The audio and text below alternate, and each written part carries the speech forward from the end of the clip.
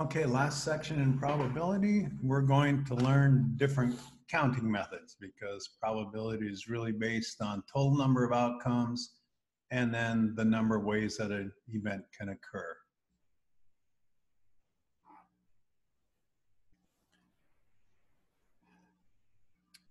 I'm not so sure that I agree with the book here that there are 5 different methods. I suppose if you count all the different ones, we'll see there may be 5. I tend to lump some of them together because they're the same concepts. We've seen this one before, the multiplication counting rule. So let's roll 3 dice. How many outcomes?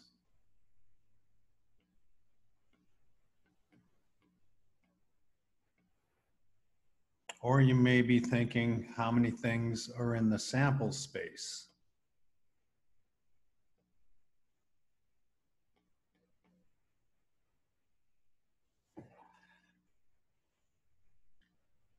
Well, I've got 3 slots, first, second, and third for the 3 dice. There's 6 outcomes for the first, 6 for the second, 6 for the third. Counting rule says multiply those together, 216 total outcomes. So if I ask for the probability of rolling 3 6s,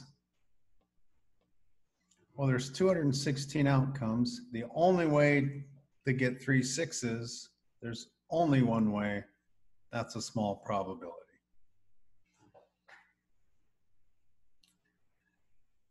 Here's another good application of this. This is what I call the ATM pin problem.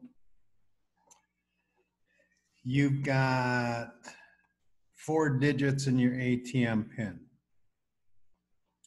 Now in each one of these, your digit could be 0 to 9. That gives us 10 possibilities for each one.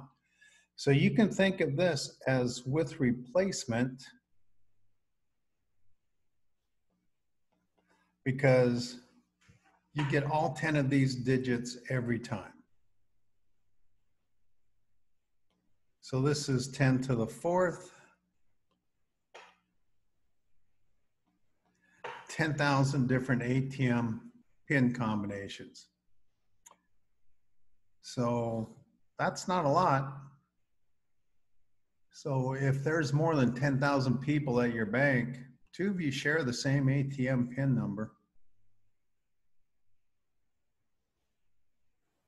Pretty soon, maybe they'll go to 1 more and suddenly there's 100,000.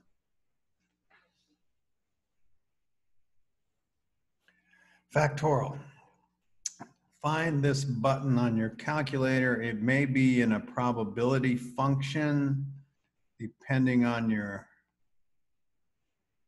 calculator, and it just may be that button.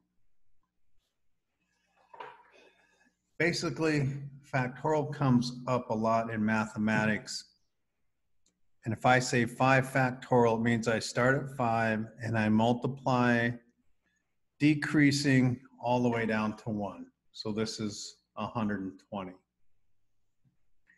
6 factorial, I do this. Well, notice that's 6 times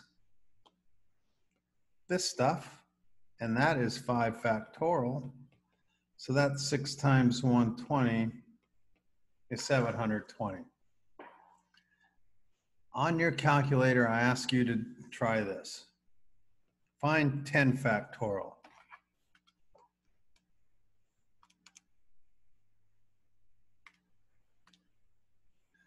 Really big number. Notice it's much better than 6 factorial. Try 100 factorial, see what you get.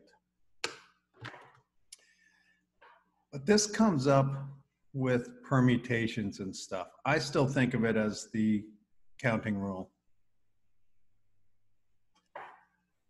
This just says that by definition, 0 factorial is 1. And what this is saying in mathematics, if you have n factorial, it means you're starting at n, you're decreasing each time until you get down to 3 times 2 times 1.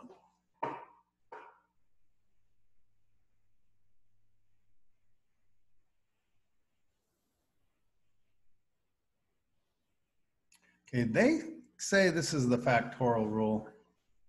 I just think of it as the multiplication counting rule.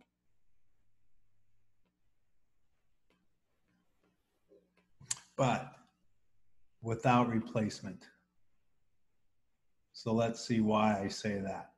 In the ATM pin problem, there were 10 digits available in each slot. This is going to be a little different. So how many different travel itineraries are possible? Well, you've got 5 places you're going to visit. You have 5 choices for the first. But now since you chose the first, say you chose to see Harris first, there's only 4 choices for the second, and so on. So you can see that it's without replacement because you don't have 5 choices for each one. We already know this is 120. So I didn't think of it as the factorial rule.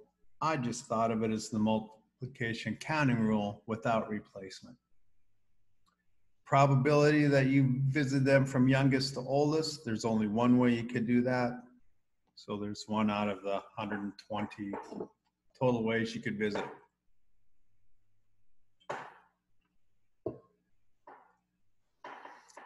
Okay. Probably the hardest thing in this section is deciding, is something a permutation or combination? What does that mean? So let's start with permutations. So the sequences counted separately. People think of this as order matters. It matters in what order you put the letters. So in this case, you have 3 letters. There are 6 permutations.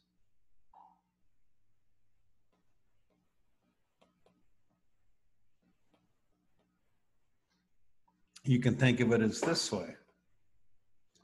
3 choices for the first, 2 choices for the second, and then there's only 1 choice for the third because the order matters.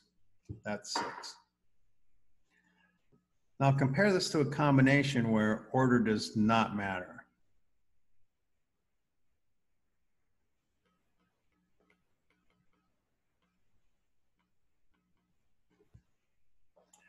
Same 3 letters. These are all the same.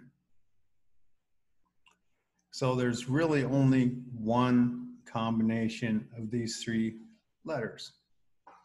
So really when you're counting, you decide, is it a permutation or a combination problem? And we'll do some examples, if not in this video, in another when I look at specific problems.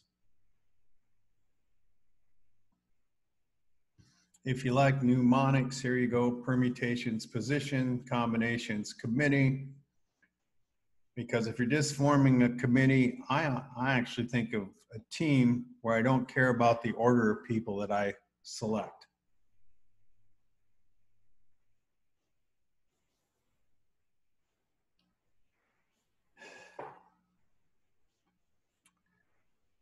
Find this button on your calculator. Let's go back to when we were visiting the 5 company presidents or something. We were doing 5, which is the end, the total, but we wanted to know how many different permutations of 5 are there. So you want to be able to do this on your calculator because it's so much easier than the formula. But notice the form of the formula. This n minus r comes up when we don't fill all the slots. which I'll show you soon. So if you find this, you will get 120, which is the same as what we did.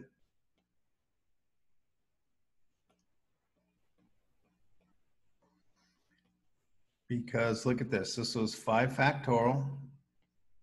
This is 5 subtract 5 factorial.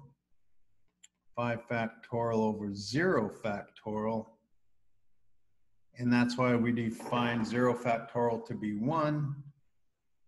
And here we get it, which is the 120.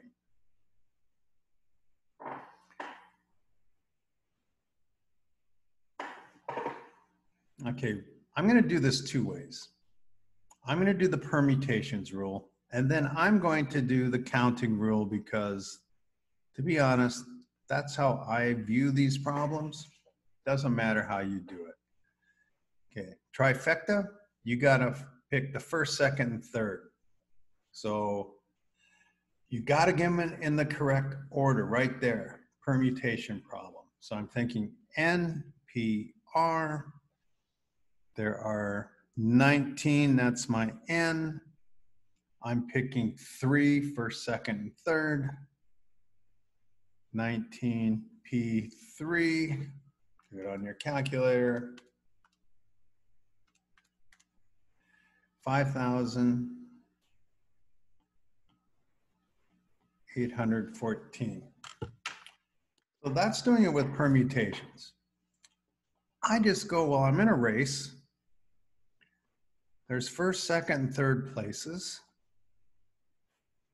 So there's 19 choices for first, 18 for second, 17 for third.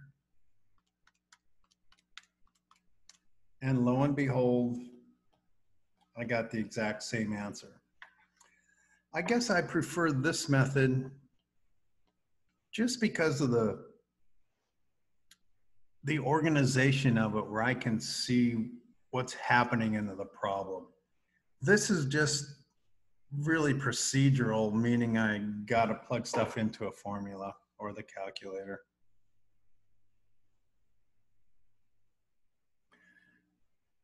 Okay, I'm gonna go through this. It doesn't come up that much. You have to use this formula. There's no magic button.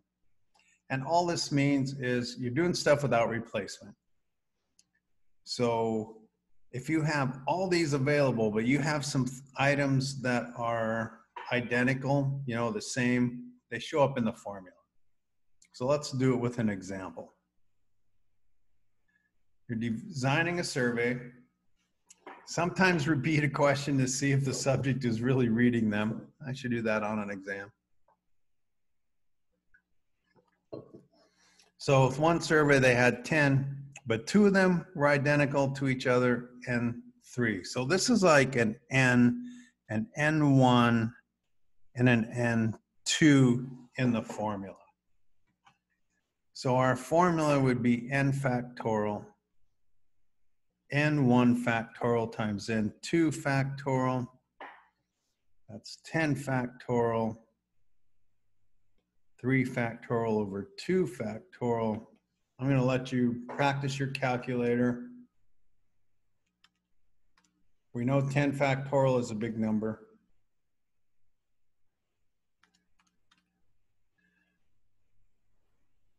But you get a lot of different permutations of how you could list the survey. So no, it's not practical. There's just way too many ways for you to build the survey.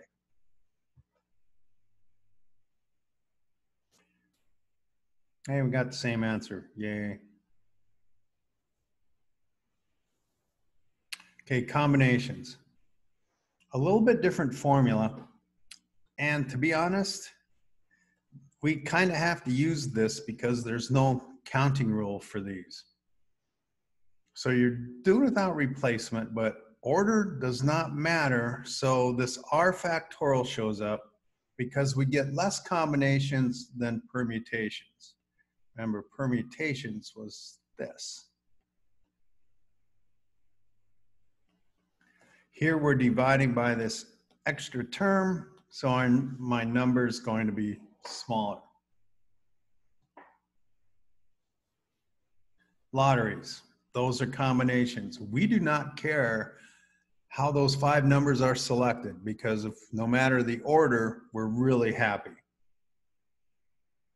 So we're going to select 5 numbers from 39. Order does not matter. So how many different tickets are possible? Okay, NCR in this case, there's 39 possible. We're doing combinations of 5.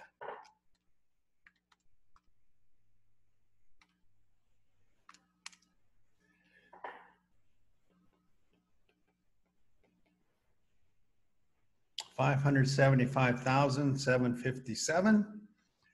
So the probability of you winning, there's only one way to get the 5 winning numbers. This is really small probability.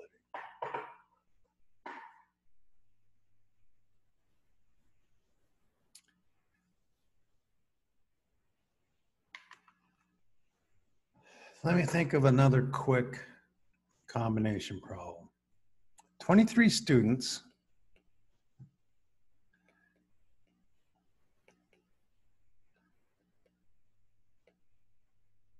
How many ways can I select a team of 4 for Statistics Super Bowl?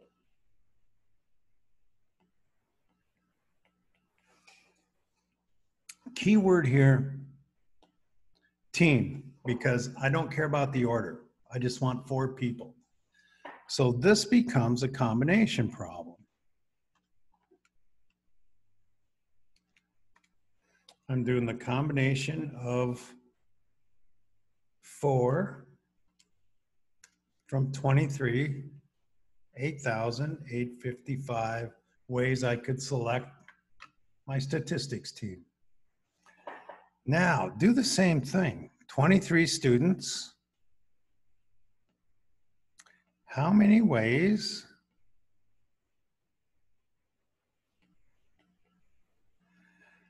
can we select a president, a vice president, a secretary, and a treasurer? Well, now the order is imposed. And there's 2 ways to do it. I'll do my way, because I know I'm kind of have 4 people here in a row. 23 for president. That gives me 22 for VP, 21 for secretary. Oops, that's me thinking ahead. And 20 for treasurer.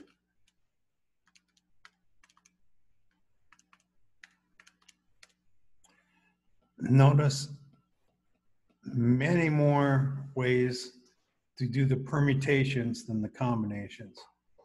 If you want to do the formula, we're doing permutations. We're only doing 4. You get the same value.